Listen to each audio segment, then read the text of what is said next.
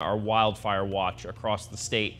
Right now, evacuations are underway for the Rafael Fire near Sedona and Coconino County. Anyone living near Sycamore Canyon or the area south of Forest Service Road 535 and 231 needs to get out now. Those in Garland Prairie, Kachina Village, Forest Highlands, and University Heights are all being told to be ready to leave at a moment's notice. The fire is already more than 21,000 acres, doubling in size in just the last 24 hours.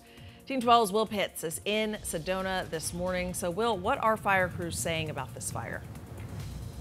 Well, take a look. I want to show you all the smoke that's in Sedona right now because, believe it or not, way off in the distance over there, there's actually supposed to be a mountain through that cloud of smoke. And at this point, firefighters are worried about the fire making a run toward houses.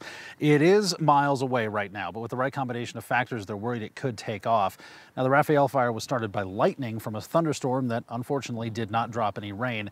The winds are pushing it to the northeast, which is away from Sedona, but toward Flagstaff. Again, it's many miles away, but county officials are putting people on notice to get ready to leave if they have to. Anyone in the Sycamore Canyon area has already been told to get out, but everything west of I-17 and south of I-40, they're on set status. County officials say they should pack up and get ready to leave if they have to. According to the National Interagency Fire Center, most of the land that's burned this fire season nationwide is here in Arizona. We're up against all the other fires that are going on. There's over 20 active fires in the state.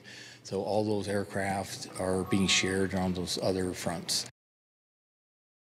There is some good news, but it is very small bit of good news. There's a chance of rain, but it's only about 25% through tomorrow. But it is at least a chance. What firefighters are hoping doesn't come with that chance of rain is a lot of dry lightning, which could start up more fires. Guys, back to you.